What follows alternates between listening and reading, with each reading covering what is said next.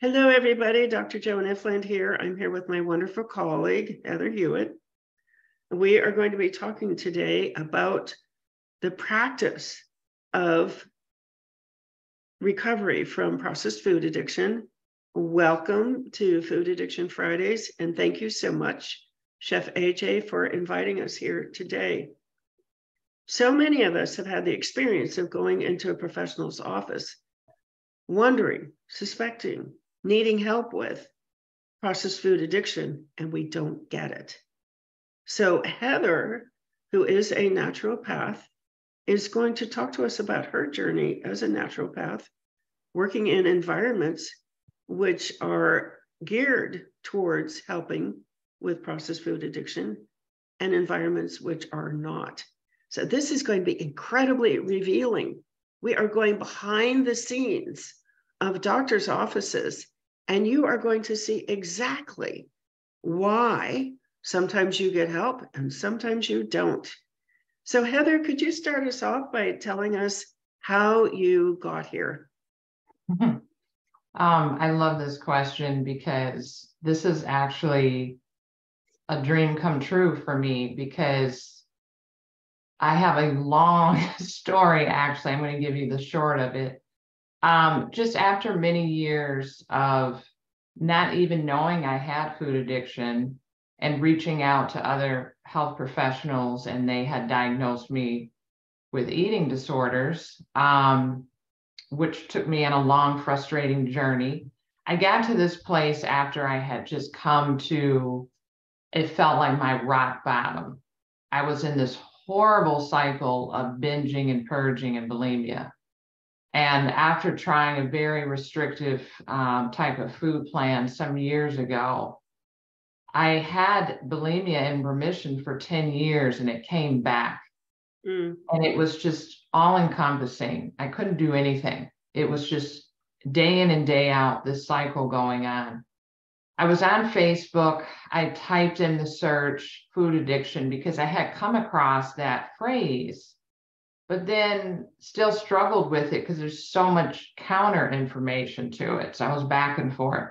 But I typed into the search food addiction, and I came across a group, Food Addiction Education Facebook group, and it had these brain scans at the top. And I says, I love science. This may be more knowledge-based. This may be something that might be something to it. So I joined the group. I was in there for a bit, but I was still not 100% certain about food addiction. So I left the group. I kind of did some intuitive eating again, which I don't know why I thought that was going to work, but I tried it again. So I came back to the food addiction group. I must have commented or posted something, because soon after that, you reached out to me and PM and asked me if I would like to tell you what was going on. You know, what was, I guess, what my challenge was or something. And I was like, wow, Dr. Ifland reached out to me. Who does this? So I told you what had happened. I was even willing to pay like one-on-one with you. And you says, no, just tell me what's going on. And I did. And I kind of went through my history. And then you told me about the Addiction Reset community. And you said, just give it a chance. And I went to my husband, and he's like, not another one. Because I had been in so many groups, and I could sit here for hours telling you about it. So I told him, I think I had a feeling that this was going to work. And I think part of it was, it felt like the last house on the block. So I went and thought, I said, you know what? I am going to get my bank statement out. I am going to calculate how much money I've been spending on my binge food, which is something I didn't ever want to see, because I was in denial about it. I wanted to stay in denial.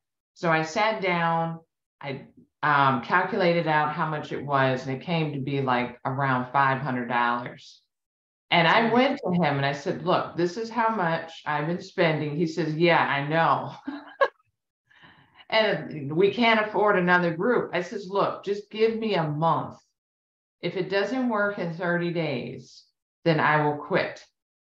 So I was determined, and especially after, and oh, this is what's the interesting point, within 24 hours, and I didn't know this is what was going on, which you explained so well within the group, is that the addicted neurons are like, no, I think you should quit. And within the first 24 hours, I was hearing this, but then you reached out to me again and said, hey, there's a conference call that's going to start in 15 minutes. And I was like, oh, all right. So I got on, and after I got on, I was hooked because I heard science married to kindness and compassion. And I was hooked, started going. And it was amazing. So after 30 days, I was able to go back to my husband and said, see, I didn't spend 1 penny on binge food this month.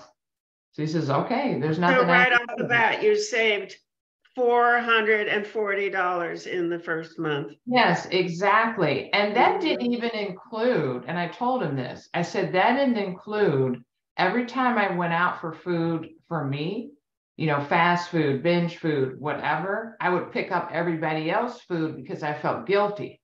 Well, I didn't even include all the extra money I was spending on buying their stuff, their drugs. Oh gosh, that is such a great story. Yeah. Heather, so you found food addiction recovery, and it worked for you after trying intuitive eating. And I know you tried many different food plan groups and eating disorders diagnoses. You found that it was actually processed food addiction. Yeah. Okay, so back up, because those aren't the only things you were doing. You actually took a degree. Yes. You actually got yourself heavily educated. Yes. Tell us about that pathway. So that pathway started way back, long time ago, after I did get outpatient treatment for eating disorders. And it did not help. I did it for a whole year, spent $13,000 doing it. And then all the time that I spent doing it on top of that, I ended up finding this one particular clinic, this nurse I met, and she did colonic therapy or colon hydrotherapy treatment. Trust me, I've tried everything out there. I said, I will try this. And there was a very restrictive eating plan that came with it. So I did that. And I even went to school for that. I mean, I have literally a whole binder of certifications and degrees. You name it, I've done it. And you know what? Just pause here for a second. Go into that if you don't mind. What are all the certifications and degrees that you have? Well, not only the naturopathy degree, but I have a certification in herbs, herbalist, homeopathy, colon hydrotherapy, electrodermal screening, EFT. There's some emotional type modalities, flower remedies, you name it. I tried it, I did it. And once I did it, I hired the best practitioner to train me. I took schooling and get a certification in it because I believed what they told me. I believed that this was going to stop my binge eating and my issues with food. They said this is going to get to the root of the problem. And I believed it. Yes, again and again. Okay, so you did everything. You did everything. You got your own training. You went to the programs. You joined, you tried this, and none of it worked. Tell us about what it was like to go to work in a doctor's office. You have your naturopathic degree now, you are certified, you're licensed, and now you go to work in another office. You get a job with a doctor. What was that like? Oh, that's very interesting. So I was so excited. I was like, yes, because the whole point of me coming to this point was this is supposed to get to the root of the problem. This is going to solve things, not only for me, my family, but other people. I was just full of hope. So I worked in a few different settings. I worked in a clinic. That was my first settings. I did have to do internship for a year. So I started with that. And it was interesting to work alongside many different types of alternative medicine doctors and nurses and MDs. And they were very laser focused on whatever modality they followed that worked. So, of course, me being in the clinical setting, I had to follow what their treatment protocol was. And I was like, yeah, this is supposed to work because they said it's supposed to work. So I'm working with different patients, following whatever the treatment protocol was. And I was just so, I don't know, enthusiastic and just really hoping it would work. And the patient would come back for follow-ups. And of course, it didn't work. Didn't work. And this happened over and over and over and over again. And it was How very did that make you feel? Beyond frustrated. And I have had a propensity for blaming myself for things. So of course I thought it was me. So I would go back to, I'd always somehow, wherever I worked, I would pick up a mentor, always, because I always thought I could learn more or whatever. So I would go to whoever my mentor was and ask them for direction and tell them what was going on. And I was frustrated. And they would say, well, just do this, or just tell them to take more of that, or tell them to do this, or give them this food plan. It was always very directive. This is going to work. And then when I would come back after I would do that, tell them it didn't work and what their side effects were. Oh, well, they're not telling the truth. They didn't take it. They're not telling. Okay, so blame the patient. Blame the patient. Or they're just lazy, or they're non-compliant. That label a lot. And I was thinking, and I just was like, I don't know. There's a few people that work really hard. And what I thought about it was myself. I went through that same thing. That's why what led me to try and get so many certifications and degrees, because I thought if I learned it, maybe I can get it down and do it better. And it didn't equate. Heather, this is just breaking my heart. So you stayed in that clinic as an intern for a year? Yes. Yes, I did for a year. And then I worked there after that.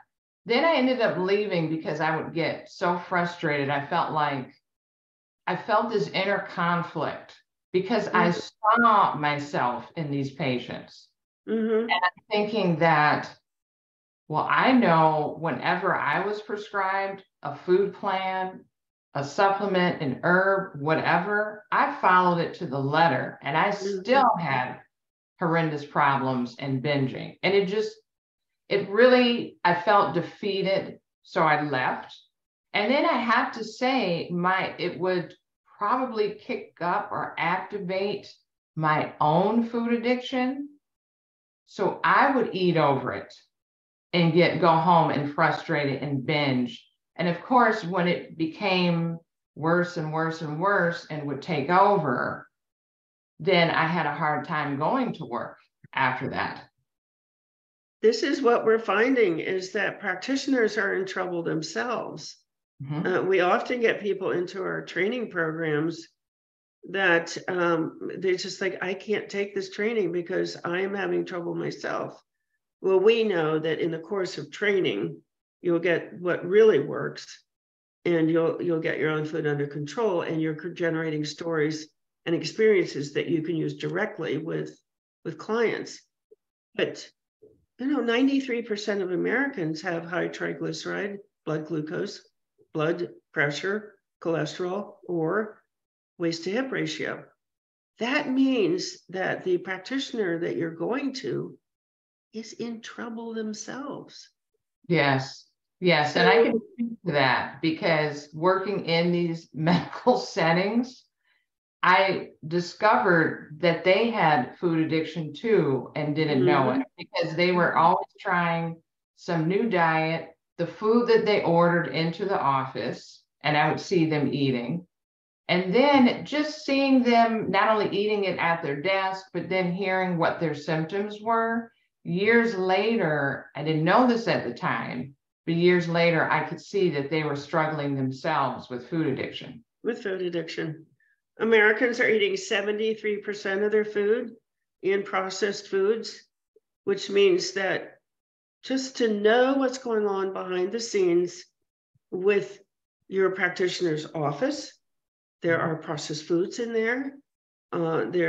People are reinforcing each other in eating these processed foods, and the office is sick. So this is commonly the situation that people are walking into seeking help. You can't get help if you're drowning from someone who's also drowning. Mm-hmm. So what was your next experience, Heather? So after that, I tried working for myself, and I had a home office for a while. And I says, I'm going to try a different approach. I'm going to try some different things here. I did, and I still had the same issue. I did over and over and over again, and it was really, really difficult. And after a while, I somehow, and I have to say, some of this too was my own food addiction as well. But I did notice the stress from the frustration, the stress of blaming myself, and the stress of not knowing what to do also contributed to lapsing and just ending up in the gutter. And then not having any satisfaction from what you're doing. Yes. You put in all this time, all this money, all these trainings, and it's not working.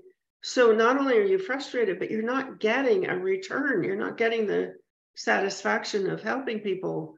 I saw a headline recently, 1 in 6 doctors wants to quit. It's because they're not getting any satisfaction out of what they're doing. But of course, if you're trained as a medical doctor, you've got hundreds of thousands of dollars of debt to pay off, and you're trapped in doing these ineffectual things. You can't leave. Maybe you have a family to support and those loans to pay off. So Heather, what did you do next? Then I tried something called electrodermal screening. I found the best doctor in the area in Illinois. He is amazing. I actually still see him, but he moved to Florida, so it's kind of more of a telehealth type of thing. But I learned from him how to do electrodermal screening, and this is supposed to pinpoint more what supplements, herbs, homeopathy, flower remedies, all those things. And it's kind of based on the tapping, back tapping and that type of thing. So it does work and it's great, but it does not address processed food addiction. So that part was missing. So I did get some satisfaction from it working for myself. I did get some satisfaction for it working for my family and patients. But there was still the issue with lots of side effects. It would work for a while, and then patients would come in and have complaints.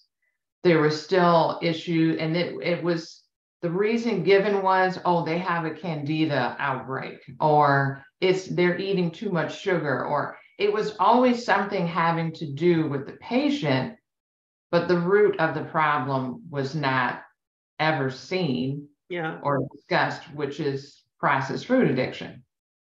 So then you did end up working for another doctor, am I right? I did. There was one more after that, maybe 2. I have to actually sit down and write how many people I worked for. But each time it was, they felt they had the key to reversing chronic health problems, disease, and illness every time. Whether it was where I worked with a chiropractor, I've worked with an MD, I've worked with so many different doctors, and it was always the same thing. And I would come back and say, well, this patient, this didn't go well. And this patient, that didn't go well. This happened or that happened. And it would always get directed back they're non-compliant. They're not doing what they're supposed to be doing. They're eating too much sugar. They're this or that. And it was just frustrating. I felt like tearing my hair out. I'm so sorry. I'm so sorry you had to go through that. And this breaks my heart. There are thousands of practitioners going through exactly what you've gone through. Their lives are just miserable because the things that they've been told will work are not working. And we all know about the patients, the clients, the group members who have gone through this and been devastated by it. And when we get them into our community all the time, and it's a trauma that we're quite aware of, that we need to work with. So I seem to recall you sharing with me about working with a particular doctor who was very difficult. Do you want to share about that? Yes. So I'm not going to go into specifics of who it was. I would just say that there was a bit of ego there with whenever I would bring something or address something. It was, they didn't want to hear it, and they felt that either I was wrong or it was the other person. So they kind of turned on you. Oh, for sure. Absolutely. Because it didn't start off that way. And one thing that I could say about myself is that I am very intuitive, and I do connect well with patients and connect with people. So, and then I have the empathy part, and this person was the opposite of empathy. They did not have empathy at all. So if I brought something and someone was upset and crying and they really tried the program and it just didn't work, and I would come to them about it, you know, could we try this? Could we do this? Nope. I was wrong. They're wrong. Everybody in the world is wrong, and he knows best. So after a while, I could not work in that environment anymore. I just couldn't do it. So, oh, Heather, my heart is breaking for you. And I know there are thousands of practitioners out there. Okay, so who are experiencing the same nightmare. This is a nightmare. I do want to just say, if you are a practitioner and you're listening to this, please come to Food Addiction Recovery Advocate, and you can get training that will turn this around for you. You will learn how to talk to your patients, and you will learn what to say to them, and you will learn what works and what doesn't work. All right, so Heather, let's go on. You made the transition. You found Food Addiction Education through Food Addiction Education Facebook group. You got into the Addiction Reset community, which is all online, all over the world, not expensive, and you plunged in. You got results in the very first month. You stopped binging. You stopped buying all the extra food. What do you think happened in that first month? What was so different about coming into an online food addiction recovery community? What was so different about that from all these dozens and dozens, maybe 100 other experiences you had? What was the difference? I mentioned earlier, it was science married to kindness and compassion. In the other groups, it was just based on, I've done 12-step groups, I've done Facebook groups, I've done other meetup groups, as well as the outpatient eating disorder groups. And it was never based on science, ever. So I never knew the why. And there's so much talk of willpower. But in the ARC, we get why power, having the why. Oh, yeah, why power. And then skill power. You're actually developing skills, which blew my mind. As a matter of fact, as you know, you and I worked on actually outlining how many skills that someone actually learns in the ARC, and it came to 149. 149. So imagine that's like having 149 different tools in your house. In your heart. Yes, that you can use for whenever. It's just amazing. But I actually forgot what the original question was. Well, what was it like in that first month? What was it like to come into the ARC? So what it was like, I remember the first call I went to, as I mentioned, you were hosting the conference call. And I have to say, I got on and I was listening in and I'm hearing people talk. And I was like, I don't know, because I have so much trauma from other groups, but I'm just listening. And you went around from each person to each person and they're learning and developing skills. And then it came to me. And the way I was treated, I was listened to, you heard me, you saw my pain. And then there was this hope that I felt like I had for the first time. And I can't explain it. It just, I felt this massive shift happen during that call. And I found out, you mentioned when the next time was, so I got on the next one. And I have to say, the consistency, I went to 2 calls a day, every day. It was an intention hour and then retention hour. And then we worked on the brain training exercises. But I had this, I made sure every time I went to a call, I had my book. And I would sit there and I treated it like a class, actually, because for me, that's what works for me. So I had my notebook, I was sitting there, I wrote out kind of key points, and I still have it, by the way. I still have this book, and I go back and I read it and I look through it. I wrote out key points. I wrote out, we do our affirmations and gratitude. We would read from a recovery book in the morning, and in the afternoon, the brain training exercises. And I wrote that out. I did that every day for the first year. Yes. And yes. I had massive changes. Even in the first month, I stopped binging right away. Nothing ever stopped my bulimia like that. Not Prozac, not anything I've ever done in the past. But it stopped it immediately. But this is how I showed up to it. Whenever I do something, I put my heart and soul into it, and I'm 100% committed and consistent. And that's what happened. That's what it was like. And I remember all of that so clearly.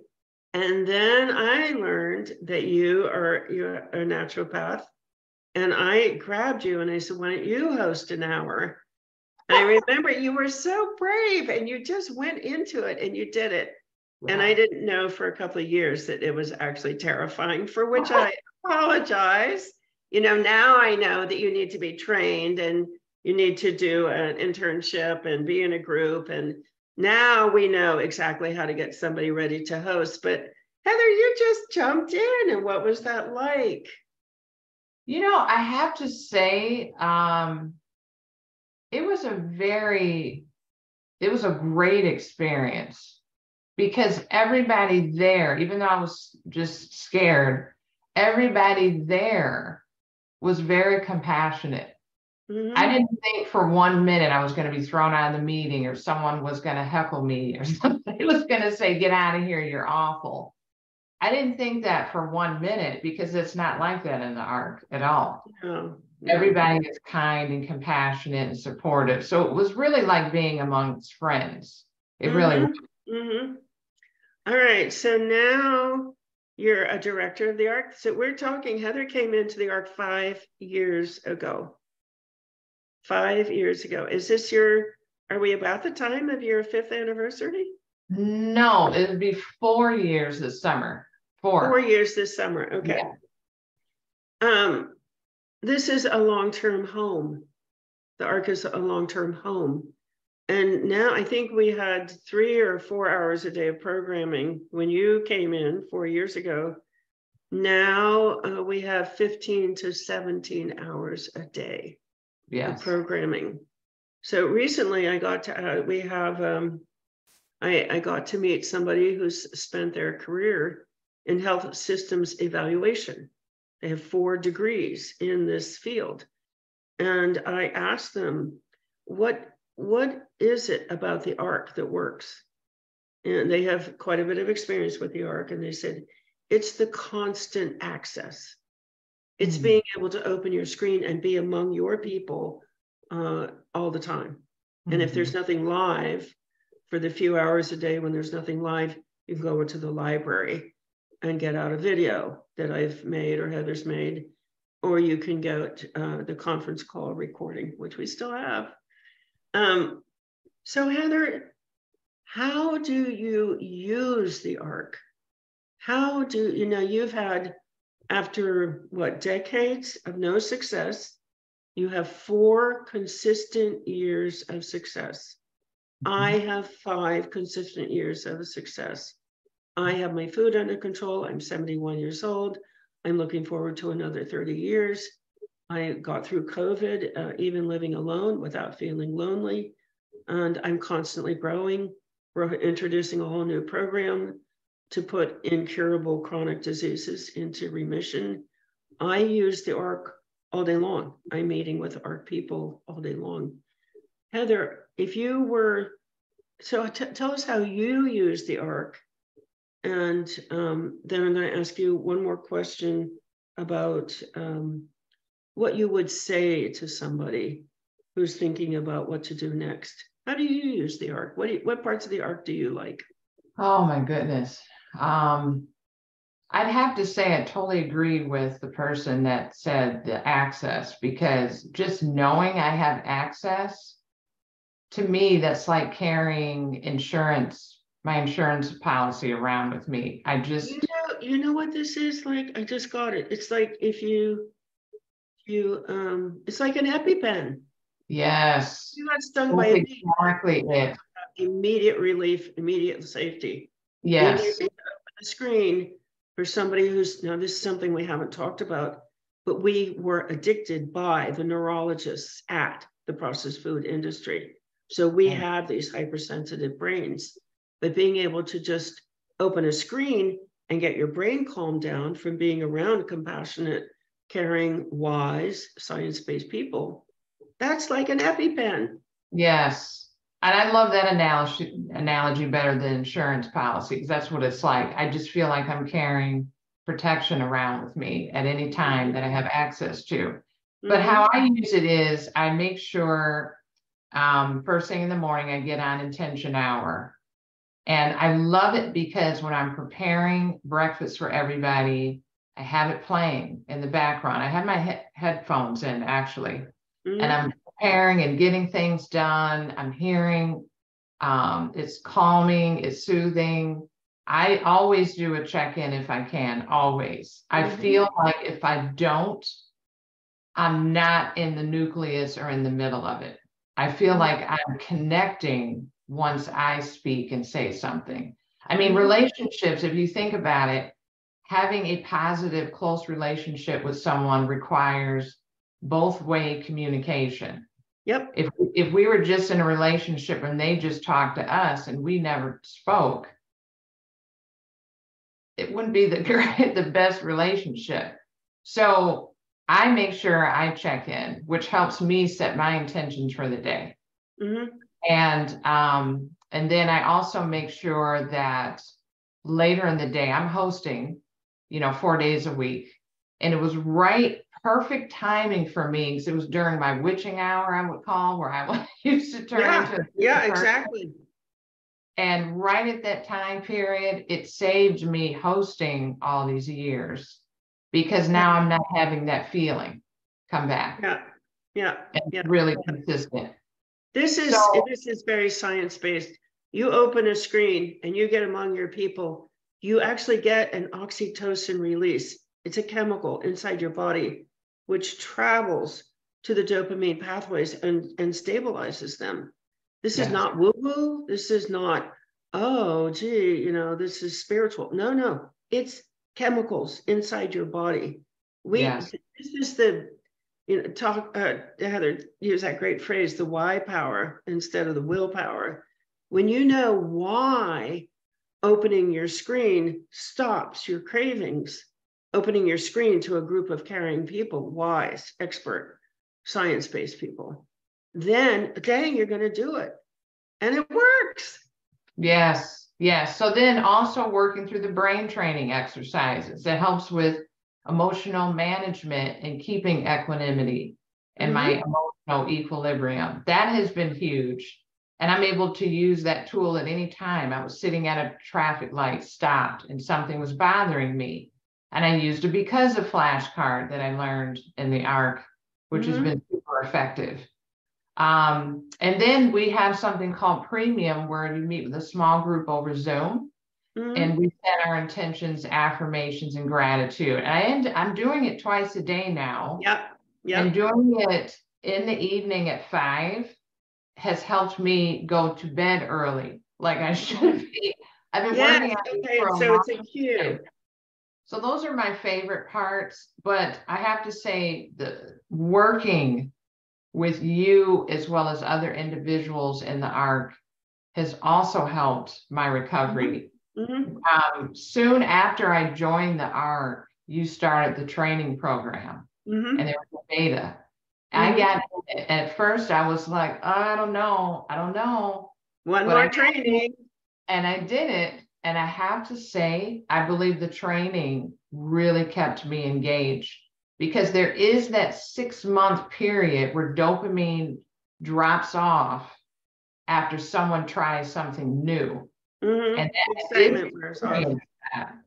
And getting into the training and getting myself engaged and learning more of the why, developing, flexing my why power muscles, then it kept me engaged, and it kept me here even now. All right. So we're going to close in just a few minutes, but I would like to ask Heather to talk about the Food Addiction Recovery Advocate certification. This is the only science-based training in food addiction recovery. No matter what kind of practitioner you are, no matter whether you're a lay person who wants to work in this field, you can get specific, practical, hands-on, immediately applicable training to make you effective. So to bridge your existing education to the patient who is addicted. And I've done the research on this. I believe that over 80% of Americans are severely addicted to processed foods. It's the tobacco addiction model that came in to processed foods when the tobacco companies bought Kraft, Nabisco, and General Foods in the mid-1980s.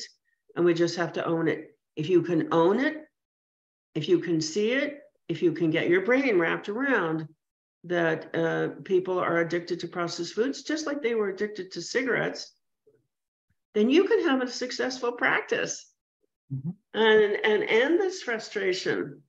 Heather, probably, I didn't tell her I was going to ask her this question, but if you had your FARA certification way back when you were doing that first internship, do you think you would have been satisfied, happy, purposeful in that job?